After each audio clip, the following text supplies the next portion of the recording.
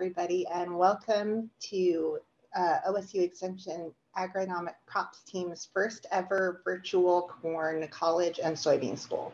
I'm Mary Griffith, Extension educator in Madison County, Ohio, and I'm one of the agronomic crops team leaders along with Amanda Doritas and Laura Lindsay, and the three of us will be moderating throughout the day. So thank you for joining us.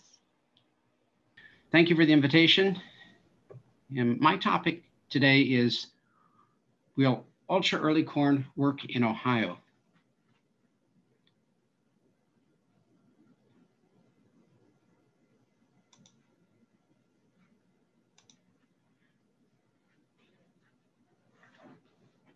The questions I'm going to address today are, what is ultra early corn? Does it have a fit in Ohio? How does it perform compared to commonly grown maturities?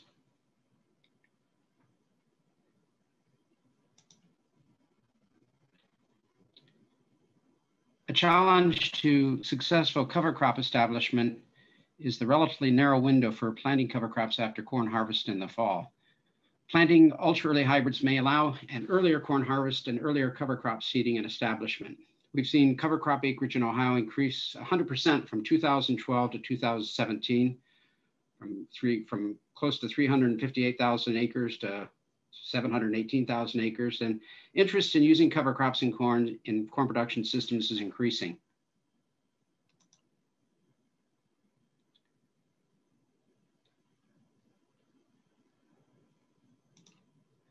Another reason we're interested in ultra early corns is late planting years. 2019 was an example of this, where we had as much as 50% of our corn planted after June 9th that year. And in the past 2 decades, we've seen a lot of extreme weather events in the spring, which have resulted in major delays in planting. So we're interested in ultra early corns to see if they might provide an option, be a viable option in late planting years. We can certainly use our commonly grown maturities pretty much through the first week of June, the middle of June for most of Ohio. But once we get beyond middle of June, a lot of growers are interested in shorter hybrids from the standpoint of minimizing risk from frost damage, minimizing dry down problems in the fall. When we plant late, even if the crop reaches maturity and if it's very wet, we end up leaving that crop in the field in the fall, and that can result in weathering issues and stalk quality and kernel quality, grain quality issues. And this graph just shows what I would just reinforces what we were just talking about. It just shows the 50% planting date for Ohio but going back to the 1950s through 2019. Here we're looking at the 50% planting date on our x-axis, our vertical axis, and then years on our years are on our x-axis, and our planting dates are on our y-axis. And you can see that we've seen a definite trend in earlier planting dates, and that's certainly what we recommend. We'd like to see our corn crop in the ground if weather conditions are suitable and soil conditions are appropriate.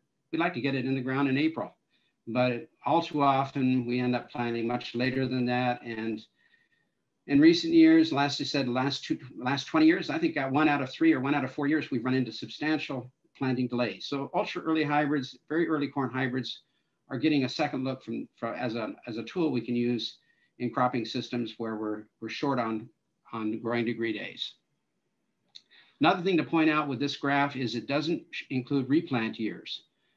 So we've had several replant years where we've had substantial acreage replanted, and those also represent situations where hybrids with maturities different than the ones we are using currently might be an option. And what I'm going to be talking about today involves hybrid maturity ratings. This is certainly not the focus of what we're talking about. Just to have a background in this subject area, I'm going to be talking mostly about relative maturity, and we talk about days to maturity, and we're going to be talking about heat units, and those are the 2 ones we're going to focus on. Certainly we're going to touch on grain moisture, which is a more definitive assessment of hybrid maturity, but from the standpoint of looking at hybrids in company literature, you're going to be looking at hybrid maturity from the standpoint of days and also heat units. So the one that we're going to talk about most today is the days to maturity rating system. And it's based on comparison with hybrids of known maturity. And most of you who are working with corn are well aware of this. These ratings you see in seed company literature describing hybrids. It's the relative difference. It basically involves relative differences within a group of hybrids, and usually a group of that company's hybrids for grain moisture at harvest. It's not calendar based. It's useful as a comparative method. And it's usually based on planting the corn at a normal planting window. So we're usually talking about these rating systems being used for making decisions, planting corn from April to early May. That's what this design, it's basically designed to look at the corn from that standpoint. And it's going to vary. One company's 111-day hybrid, might be another company's 110-day hybrid. It might even be another company's 109-day hybrid. They might be very similar genetics or the same genetics marketed by two different companies, and they might have different rating systems. And that may have something to do with the geography where those companies are marketing those hybrids.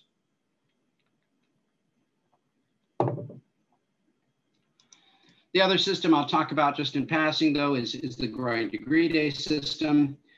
And this one is where each hybrid is given a specific number of GDDs, indicating the accumulated GDDs to reach maturity or to reach black layer. Usually it's from planting, when the seed is put in the ground, to when it reaches physiological maturity or the black layer. And the one that we use the most in the United States is the 8650 cutoff method. And they're basically this straightforward formula, but that's just to clarify the GDD system we're using. Now, just as a passing thought here, just to keep in mind when we talk about cover crop grasses, they use a growing degree day system also when they're planted in the fall. And they're using a GDD system that's the base system would be 39 degrees, not 50. Okay, what are ultra early hybrids?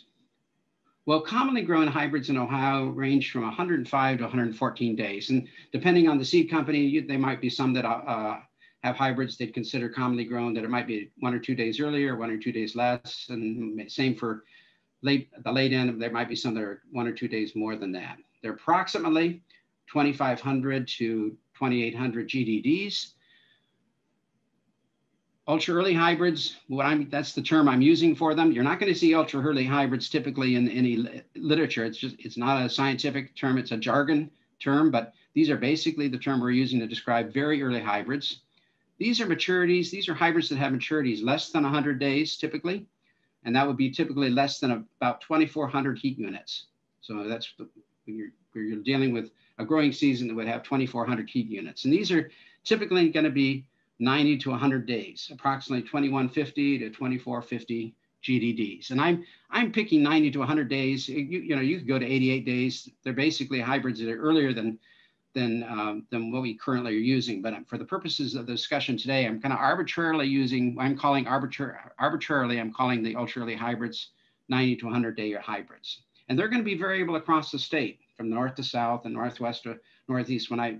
In other words, what one geographical area, one extreme geographical area in the state might call an ultra early hybrid, another one might call a normal hybrid. So for example, if you go up to Ashtabula County, they're actually using 90 to 100 day hybrids, and they consider those their commonly grown maturities because of the nature of their growing season.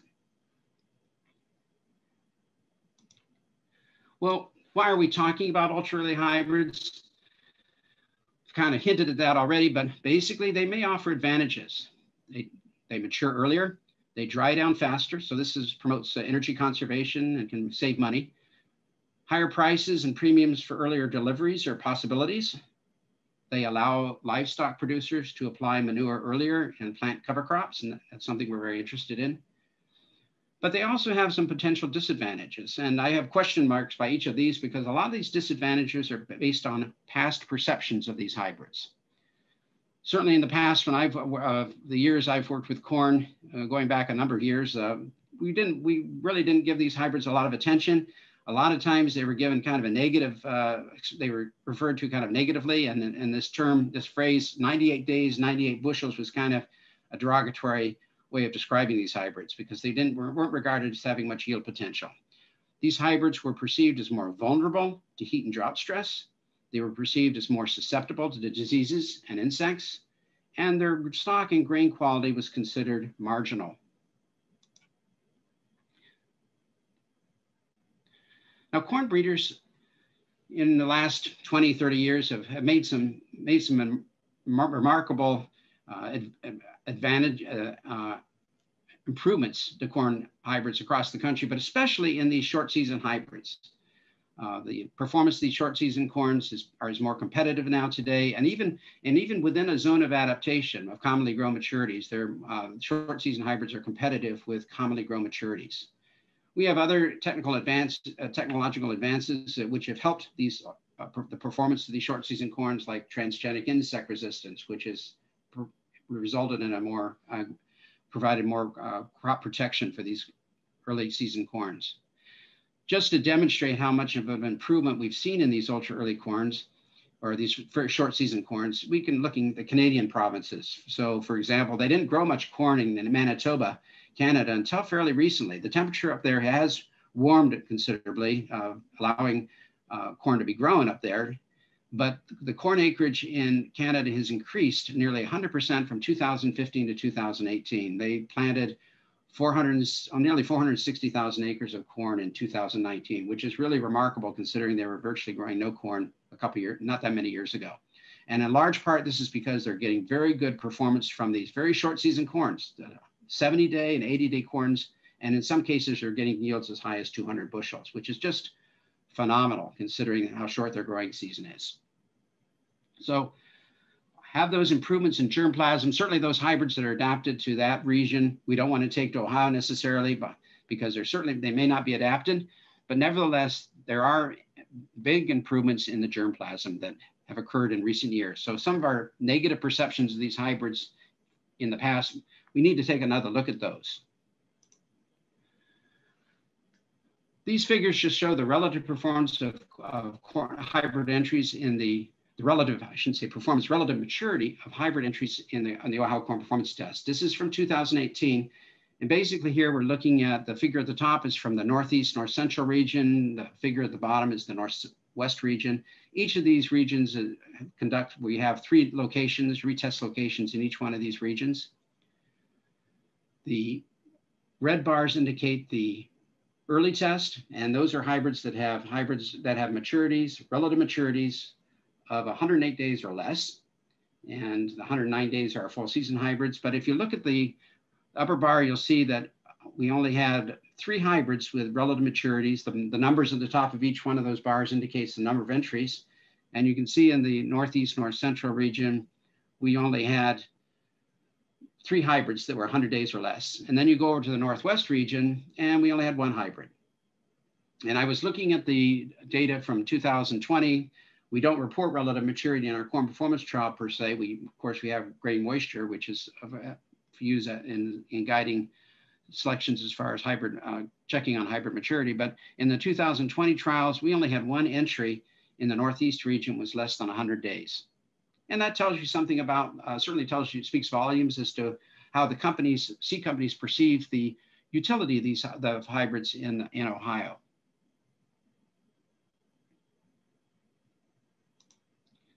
So we initiated an assessment of our evaluation of ultra early hybrids back in 2016.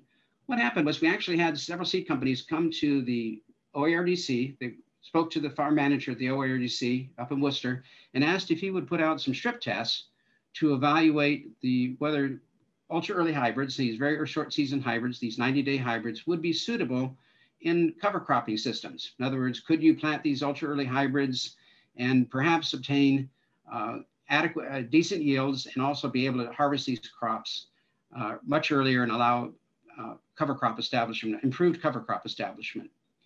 Well, we decided in order to get a more accurate assessment of these hybrids to include them in the corn performance trials where the tests would be replicated and we could assess the performance in conjunction with our regular testing program. So our objectives were to compare the agronomic performance of ultra early hybrids with commonly grown maturities, and to assess the economic returns of ultra early hybrids and commonly grown hybrid maturities.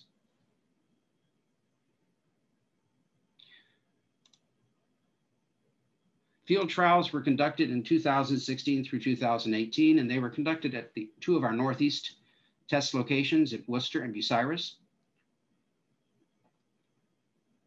We followed the same protocol that we follow in our corn performance trials, 4 replications per site in addition. And then we planted these at 34,000 seeds per acre after soybeans. That's our default population in our corn performance test.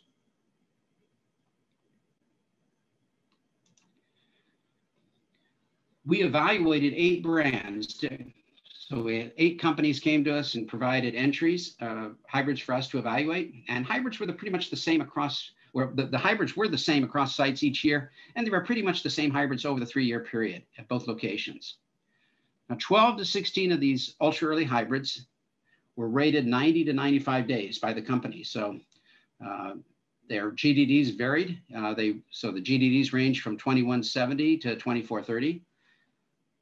19 to 31 of the ultra early hybrids were rated 96 to 100 days with GDDs of 2300 to 2490. And we had a common set of 5 elite commonly grown maturity hybrids with rated 104 to 109 days with GDDs of 2530 to 2560. Now, what do I mean by elite?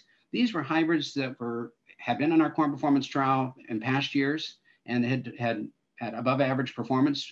We actually were looking for hybrids that would provide we wanted to have high yielding hybrids that would be very competitive with the ultra early hybrids. So we didn't want to pick hybrids that were low yielding so that the ultra early hybrids would look good.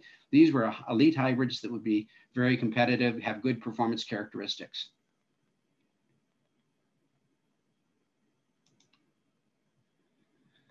Now we planted 2 sets of the commonly grown maturities. And why did we do that? Well, one set was harvested after we planted these crops and we at harvest time. We had one set harvested when the ultra early corn achieved harvest moisture.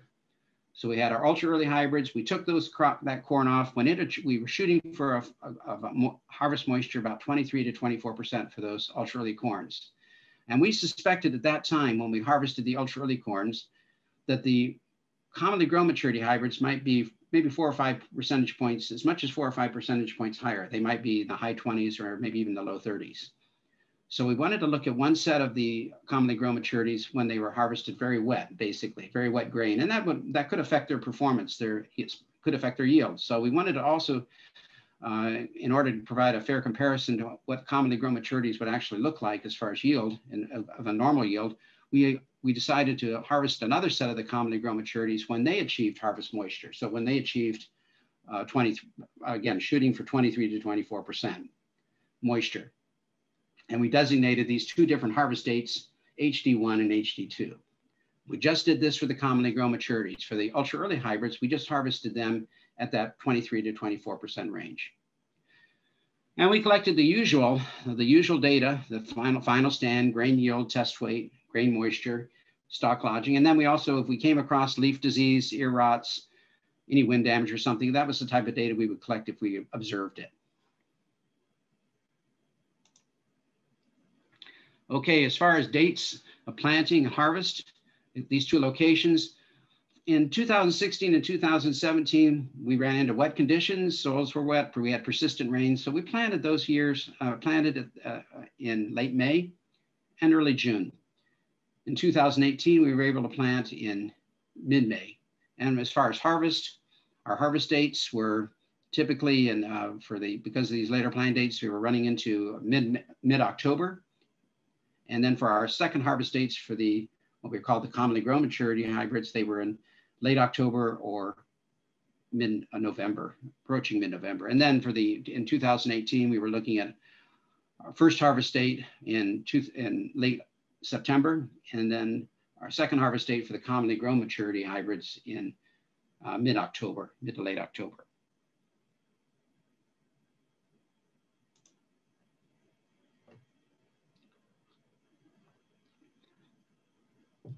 The data was analyzed to compare hybrid maturity groups. We had 3 sets, as we've already mentioned. We had 90 to 95 day hybrids, 96 to 100 day hybrids, 104 to 109 day hybrids. And then we also looked at 2 sets, the 90 to 100 day hybrids, that basically the combined 90 to 95 and 96 to 100 day hybrids. So we combined that set of ultra early hybrids, and then the 104 to 109 day hybrids. And then we compared, and the final comparison was then the effect of harvest date on the commonly grown hybrid maturity group.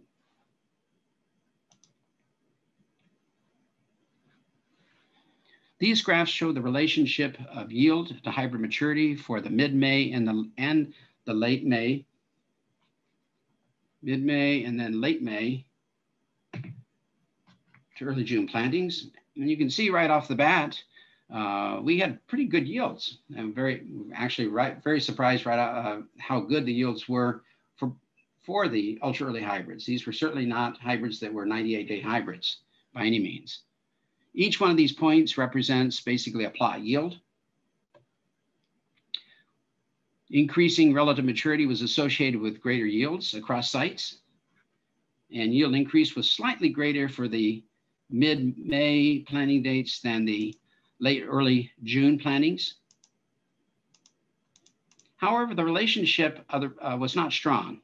You know, there's a lot of scatter here. You can see in both years, both for the ultra early hybrids and also for the commonly grown maturities. This is due in part to the wide range in yields among these hybrids. And it ranged quite a bit. It ranged in 47 to about 71 bushels. And this tells you something about the importance of hybrid selection. You know, these hybrids vary tremendously in yield. And though it indicates, as well as the story unfolds later on, that hybrid selection down the road, as far as using these hybrids, is going to be very important, because there's some out there that are very promising and others that are certainly not adapted to Ohio.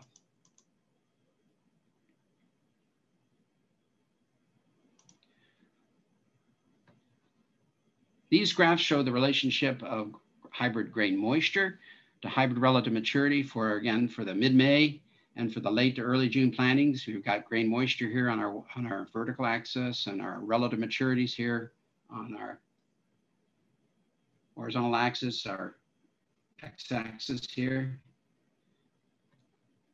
And although the grain moisture of the 96 to 100-day hybrids, you can see here, this group right here, don't have them circled, but although they were greater than that of the 90 to 95-day hybrids, the difference was pretty small. It was only about a 1% difference between the hybrids that were 90 to 95-day and the 95 to 100-day hybrids. And that has some implications as far as hybrid selection for yield later on.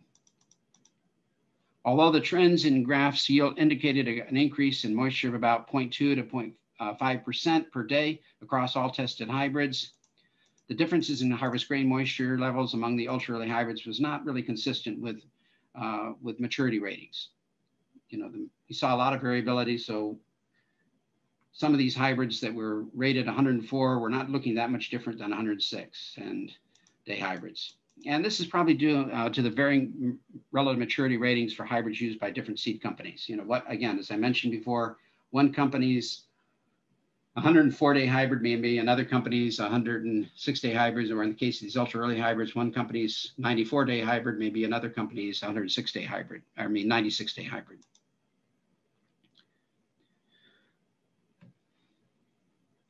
So harvest moisture levels of several of these 96 to 100-day hybrids were actually comparable or lower than the 90 to 95-day hybrids. Well, what about the economic assessment? Returns per acre were calculated using a corn price of $3.50 a bushel. It's not the price we're seeing today, but that was the price that was typical price that we were seeing during the course of the study. The drying cost of 3 cents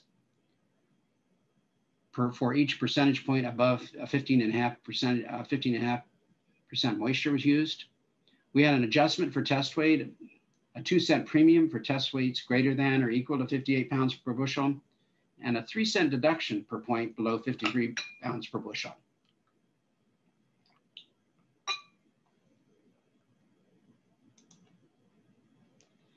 Okay, finally, let's take a look at the yield data here, performance data. And this is data for the mid-May planting. Here we're looking at grain yield, moisture, test weight, and returns for the first harvest date. We've got the hybrid maturity here. We're looking at the 90 to 95-day hybrids, the 96 to 100-day hybrids, 104 to 109-day hybrids, and then 90 to 100-day hybrids. Comparisons between these different maturity groups here. And then What we're especially interested, the bottom line here, the kind of in the yellow bar here, the ultra early hybrids, the 90 to 100 day hybrids versus the commonly grown maturities. And for yield, grain moisture, test weight, and return in dollars per acre. So for the mid-May planting, the ultra early hybrids, the 90 to 100 day hybrids yielded about 10% less than the commonly grown maturity. So 253 bushels versus 229 bushels. The 90 to 95 day hybrids and the 96 to 100 day hybrids yielded 12 and 9% less, respectively, than the commonly grown maturities. 231, 224 versus 253. The grain moistures of the ultra early hybrids averaged 18.4% versus 21.2% for the commonly grown maturities. The test weights of the ultra early hybrids was 5% greater, about 2.5 pounds per bushel greater than the commonly grown maturity hybrids. Here's test weight. And returns, dollars per acre, were greater for the 104, 109 day hybrids, or commonly grown maturities, about $64. So we're making more, $64, about $64 more with the commonly grown maturity hybrids. And you can see how that broke down though between the 90 to 95 day hybrids. We were seeing about a $77 difference for the 96 to 100 day hybrids, about a $56 difference. So this is for the mid-planting dates. Now let's take a look at the grain yield, moisture, test weight, and returns for the first harvest date for the late May, early June plantings. Again, this table's range very similar to the last one. We've got the maturity groups and the maturity group comparisons, and the yellow bar is the comparison between the ultra early and the commonly grown maturity hybrids. So for the late May to early June planting, the ultra early hybrids, these 90 to 100 day hybrids averaged about 9% less than the commonly grown maturity hybrids, about 22 bushels less. The 90 to 95 and the 96 to 100 day hybrids averaged about 13% and 8% less, respectively, than the commonly grown maturity hybrids.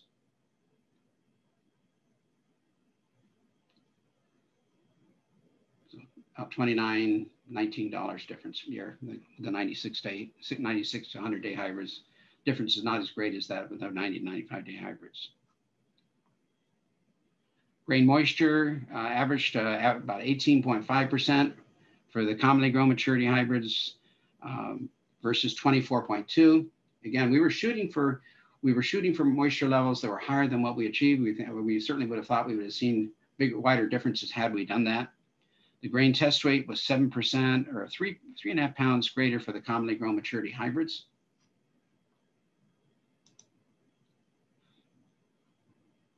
Now, while yields were greater for the 104 to 109 day hybrids planted at this time in this late May and early June planting date, the returns per acre for the 96 to 100 day hybrids, they were $750, were not from a statistical standpoint.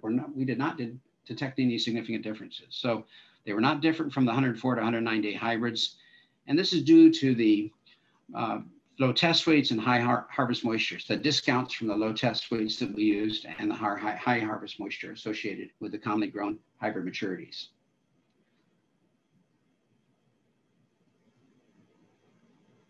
So we didn't see for the 96 to 100 day comparison versus the 104 to 109 day hybrids, we didn't see a significant difference. Now that's $20 difference you see, and that's from a statistical standpoint, we didn't consider that significant. And certainly if we'd been looking at higher grain moistures, that probably, we would have probably widened some of these differences. We've sort of seen greater discounts and greater advantages from the standpoint of grain moisture.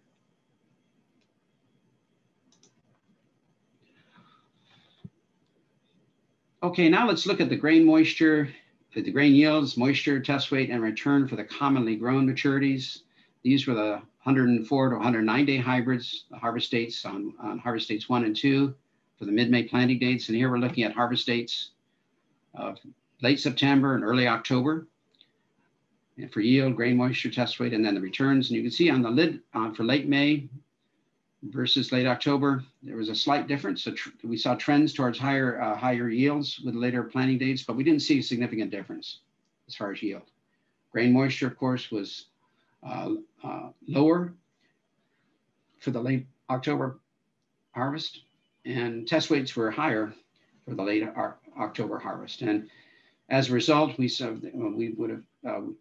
the differences probably for these were not enough to make them significantly different on these different harvest dates. But even though these were significant costs. So we went from 843 to 883, but again, from a significant standpoint, we didn't see anything there.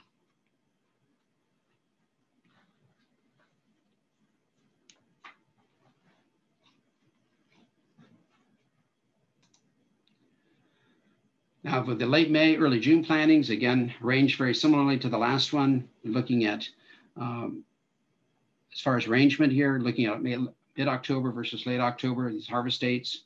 Yields did not differ between the early and normal harvest dates for the commonly grown maturities. However, the returns were reduced 11% on the earlier harvest date due to discounts from low test weights and high harvest moisture. So here we did see a significant difference when we looked across these harvest dates because of the nature of the much higher grain moisture, which was 8.4%, and the test weight, which was 4.7%.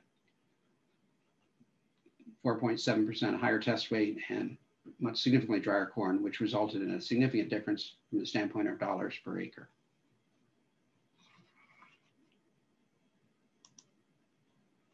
So what are the implications of this for cover crop establishment? Well, here this figure shows the environmental conditions between harvest dates for the commonly grown maturities. Remember so we're looking here at these 2017, 2018, our harvest date range, which was anywhere from 2 to 3 weeks. And it shows that our accumulated GDDs during this period of time, during this interval, and the precipitation, and days that would have rainfall exceeding 1/4 inch. And these test results suggest that growers would gain days for potential crop establishment and growth by planting ultra-early hybrids. The earlier harvests afforded by planting ultra-early corns would provide 210 to 447 more GDDs and about 0.7 to maybe a little over 4 inches more rainfall, potential rainfall, than would have been available following harvest of the commonly grown maturities at typical harvest dates and typical harvest moistures. So growers seeking to ensure successful cover crop establishment, may be willing to harvest these ultra early corns at moisture levels higher than those used in this study. With one of our years, we were down to about 22%, another one 24%. I have a suspicion that some of these growers, in order to get their cover crop established, might be willing to look at harvesting their ultra early corns at 25% moisture or even higher.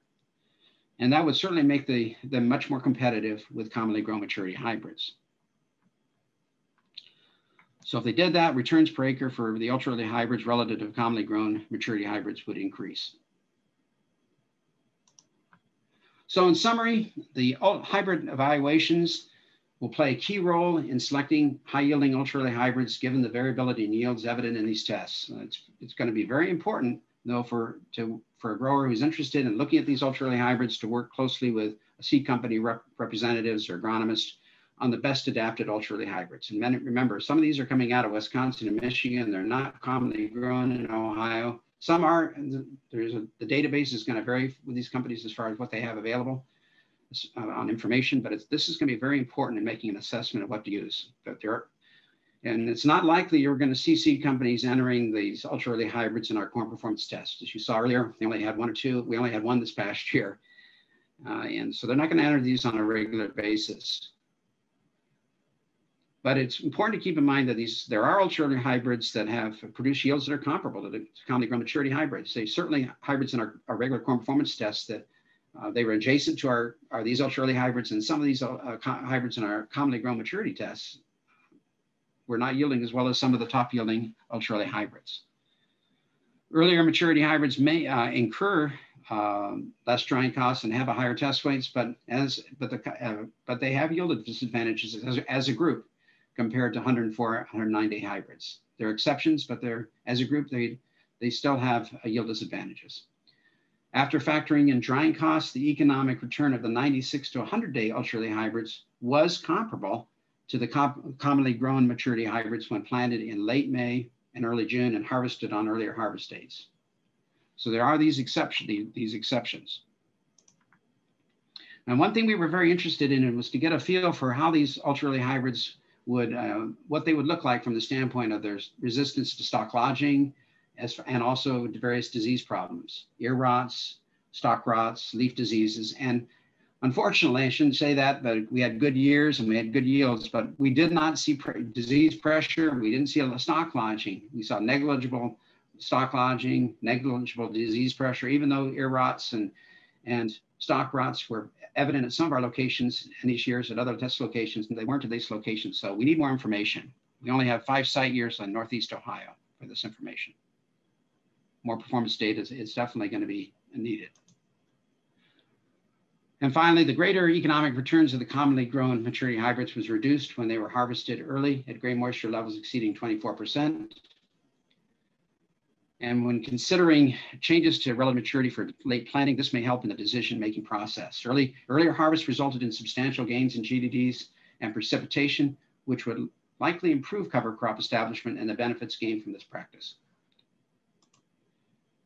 And we got funding for this work from the Conservation Tillage and Technology Conference, a mini grant from that group. And for more information, if you're interested in more information about the performance of ultra-early hybrids, short season corns, check out OSU fact sheet ANR 94, short season corn versus commonly grown corn hybrids for planting in Ohio. Thank you, Peter. Thank you. We have a couple questions in the Q&A for you. The first question is, data on specific ultra early hybrids available? Is that, would that information be in the fact sheet that you just showed? We don't, in the fact sheet, we don't, Mary, is data available on the specific hybrids we tested? No, it is not. It's not in our fact sheet. We could probably make it available if a grower is interested in, but the only problem is that these, because it was 2016 to 2018, we were actually having a problem in 2017 and 2018, making sure we got all the hybrids in there, because as you know, and many of you know out there, that these hybrids turn over a lot from the standpoint of availability. That's not to say there aren't hybrids very similar to some of these, but if you were interested, we could certainly see if we could find a spreadsheet with some of that information and provide it, but it's not provided in the fact sheet. Okay. Next question, if you selected for the top 25% based on yield or some other percentage based on yield in each group, would analysis be much different? You're comparing random early hybrids to what was considered elite hybrids in the later group. So if I'm understanding the question is, if we looked at the top 25% hybrids and the ultra earlies, yeah, how they would perform? Yes. That's a good question. We have not done that. I think it warrants attention. I think that warrants I'd have to go back and reassess. We'd have to go back and reassess the data. I think we'd find maybe a more promising comparison if we did that, because I think we did have some ultra early hybrids, especially those in the 96 to 100-day range, that were certainly very competitive with some of our short season corns and the commonly grown maturity hybrids we selected. That's something to keep in mind. We'll go back and take a look at that. That's a good question. What about planting ultra early corn in late April or early May? Well, actually, that would be if from a cover crop standpoint, that would be preferable, because what you're looking for, if you could get these from a cover crop standpoint, if you could get these ultra early hybrids established as early as possible, when it's appropriate, you don't want to have to go back and replant. But if you could get these ultra early hybrids established very early, I suspect that some of these hybrids you could take off in probably the latter half of September very easily. Maybe by mid-September, you could take some of these ultra early hybrids off, harvest them. Again, they might be around 25 to 30%, but you could certainly harvest them then, and that would certainly that would go a long way in improving your cover crop establishment. Okay, now there's a question about short stature corns with high populations, narrow rows, less than 7 feet in height. Would this work in tandem with ultra early corns? I've been hearing about these short season corns. I think there's one company that's actually started marketing these very short season. I'm not sure if we're talking about the same type of short season corns, like these dwarf corns that are being introduced. I'm not sure if the person who asked that could write more information, but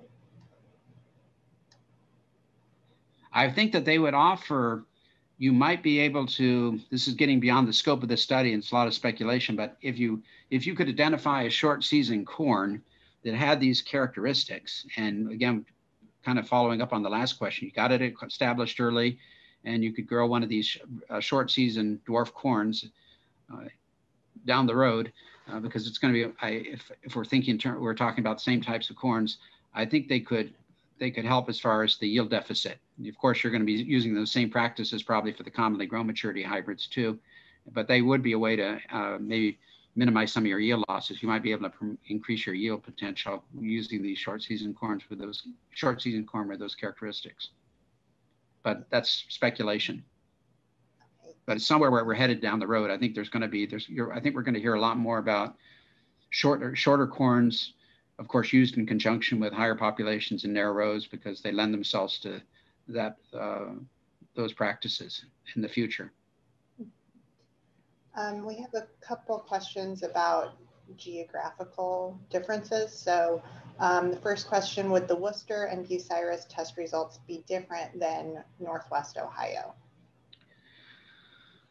They could be, and unfortunately, I don't have a good basis for that. They may be one reason the seed companies have a wealth of information. Their corn breeders they have tremendous databases, and there's probably a good reason why over the years, when we have seen ultra early corns, they're more often in the north central northeast part of the state in our entries and our test locations there than in Northwest Ohio. We have locations up there at Upper Sandusky, Van Wert, and Whiteville. And I suspect that there are some environmental differences that maybe the ultra early corns, it may simply be that the heat unit availability is greater in those locations than it is in some of the Northwest locations. And that may be another reason why there's more interest in using the ultra early corns or corn hybrids with shorter seasons in the northeast, north central region than in the Northwest. All right, thank you. I'm going to this will be the last question for Peter. In regards to most southern tier of counties in Ohio, has late June planting following cereal grain harvest been studied? It hasn't been studied to my knowledge. I know sometimes people are taking off barley or a forage crop in the spring. We'll come back and plant a corn late. And I think that this is something that I think some of our growers are already using this practice, and they've probably worked it out. But I don't think we've looked at it methodically. So I think that's another area that warrants attention. We certainly can, there's places, if you go down to the South, sometimes they actually get 2 corn crops in a year. They've got enough GDDs to do that. But in our area, we don't do that typically. But certainly, I think that's a practice that you could use. You could use your commonly grown maturities easily and plant after your cereal. If you're taking the cereal crop off for forage, you certainly could do that.